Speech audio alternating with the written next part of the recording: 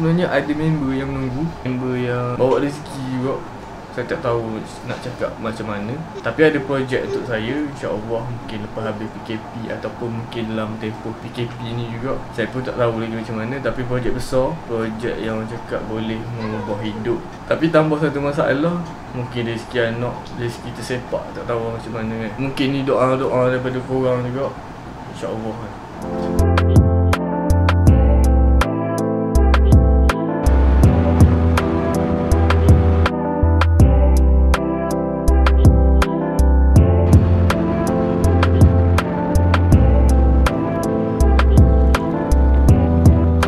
Projek sikit dekat di layaran kafe hari ni.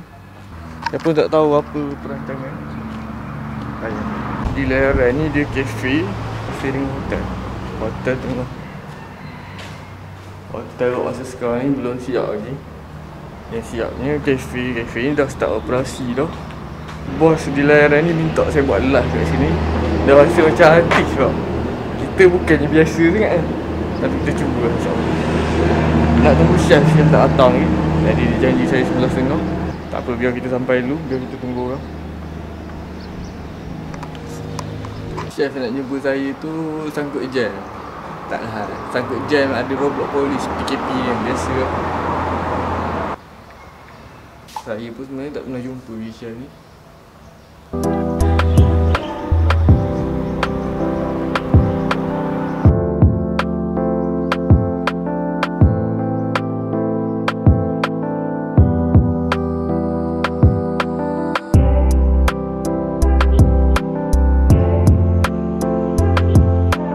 Sambil kita tunggu chef sampai, better saya explore dalam Puteri Inn. Dulu Puteri Inn nama dia. Saya tak pernah masuk lagi sepanjang saya duduk rompeh ni, tak pernah masuk lagi kat Puteri Inn ni.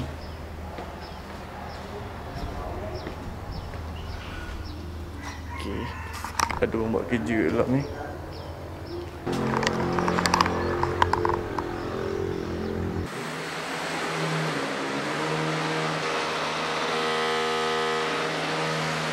Hotel macam rest house macam tu lah sebelum.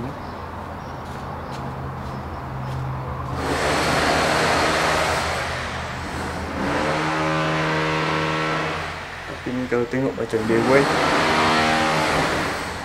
Saya pun tak pasti sebelum ni macam mana tak ada kat malam ni. Tapi kalau ikut konsep cafe,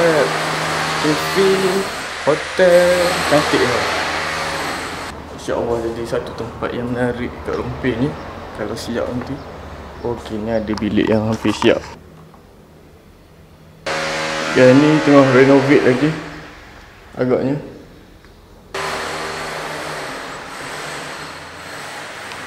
Kita tengok bahagian atas. Dia satu tingkat sahaja.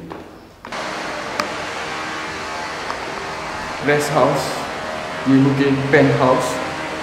Apa nama tak pasti dah. Biasa mungkin macam tu kot.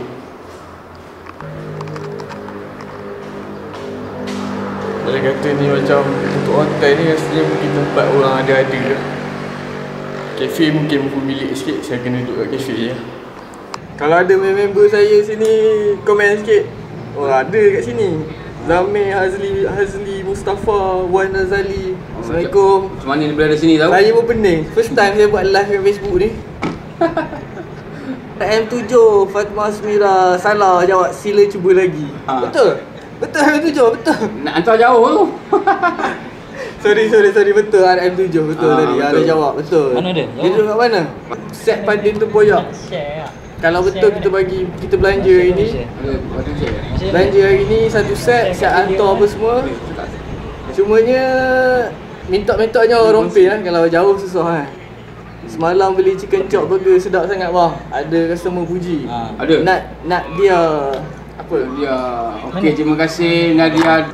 Dari mana ni? Beli burger semalam. Saya planning macam mana saya boleh terlibat dalam perkara macam ni. Kita kerja saya hari ni untuk dekat di layaran kafe. Saya pun tak tahu macam mana saya boleh terlibat. Esok tengok dulu macam mana. Di layaran kafe, saya buat live esok tadi sebab ada permintaan daripada bos saya, boleh panggil bos saya sebab saya bekerja untuk dia, untuk buat live kat kedai tu apa semua. Sepatutnya ada projek yang lagi besar, tapi sebab sekarang ni PKP, InsyaAllah yang tu nanti saya cerita kemudian. Saya ni sebenarnya pemalu je, sebenarnya tak pandai sangat nak buat live. Live tadi pun semua mengarut je. Sebenarnya diorang semua boleh je bercakap, cuma diorang segan untuk mula-mula. Macam saya ni, saya pun segan juga sebab saya tak pandai sangat bercakap. Tak ada lah bercakap boleh bertalu-talu bercakap macam tu Tapi mungkin diorang perlukan semangat. Maksudnya saya semangat buat kerja tu, mungkin diorang perlukan macam pendorong dulu untuk buat live. Lepas tu diorang okey je Kalau ikut saya pergi saya cakap mengarut je. Tapi tu lah, InsyaAllah yang tu saya cerita kemudian. Ada projek dengan Abang Tin, ada member saya dan saya pun tak tahu lagi perjalanan macam mana ni. Setakat ni saya follow dulu apa yang depan mata, saya follow je dulu. Dan vlog ni rasanya vlog saya pun dah mengarut dah. Saya terpaksa campur adukkan hari berapa, tapi tak penting pun sebenarnya hari tu hari ke berapa. Janji cerita untuk setiap vlog tu lain-lain. Dan hari ni yang vlog ni yang saya live ni, sebab ni antara benda besar juga yang berlaku dalam hidup. Jadi saya rasa saya nak siapkan hari ni vlog ni. Hari ke-29. Dah rasa macam buat job show, buat artis punya show, pergi live kat cafe je. Tapi perasaan rasa macam rasa macam artis lah pergi buat live apa sini Pergi kerja sekejap 2-3 jam bincang-bincang sikit, okay settle. Dan ada job juga untuk esok, untuk show resepi. Chef AP tadi ada nak masak-masak sikit esok, insyaAllah. Tapi yang tu saya tak masuk dalam vlog, semua masuk sikit-sikit part je. Takut nanti korang pening. Dia ni kejap masak pula Saya sebenarnya pemalu, dulu memang sangat pemalu, tak ada cakap apa-apa pun. Cakap sikit-sikit je apa yang penting je. Saya start macam boleh bercakap sikit, start pada saya jadi fotografer wedding. Sebab jadi fotografer wedding ni nak kena arahkan orang, nak kena tak segan orang, tak jadi malu jadi fotografer Sonok boleh buang perasaan malu tu sikit je. Dia tak boleh dia tak boleh buang langsung Nak sambung balik kerja, Fina pun nak main PC, nak kena open PC. Hari yang ke-29 ni rasanya vlog ada sikit je. Di samping nak jimatkan space sikit, saya dah hard drive saya dah beli dah. Cuma hard drive tu tak sampai lagi, tak tahu lah kenapa, lambat sikit sampai. Untuk bagi ruang kat projek-projek ke depan, sikit-sikit macam tu je lah saya shoot. Jadi vlog pun pendek sikit lah. Minta maaf banyak kalau siapa-siapa yang suka tengok vlog panjang Hari ni COVID-19, kes baru 85 kes. Total kes positif 5,000. Kes baru menurun, Alhamdulillah. Ada 169 kes yang dah sembuh, menjadikan jumlah total kes yang sembuh 2,647. Dan juga ceritanya ada satu kematian hari ini, menjadikan jumlah total kematian 83 orang. Saya tengok KKM, sidang media KKM tadi.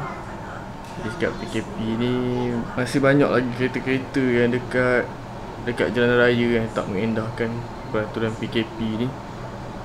Dan kalau saya 2-3 hari lepas saya pergi Muazzam, saya pergi hantar barang semua pun, walaupun kita duduk just stay at home, stay safe apa semua, betul lah daripada satu sudut kita kena stay kat rumah. Tapi dalam masa yang sama dimaksudkan juga untuk supaya kita lebih berhati-hati sebenarnya. Walaupun macam ada semua orang terpaksa keluar rumah untuk bekerja apa semua, macam saya juga, kita ada tanggungjawab juga sikit-sikit. Orang lain pun ada sama. Sebab tu saya cakap kena pandai-pandai fikir benda tu Korang dah besar semua, pandai fikir Tapi apa-apa pun tetap kena sebut juga, stay safe and just stay at home.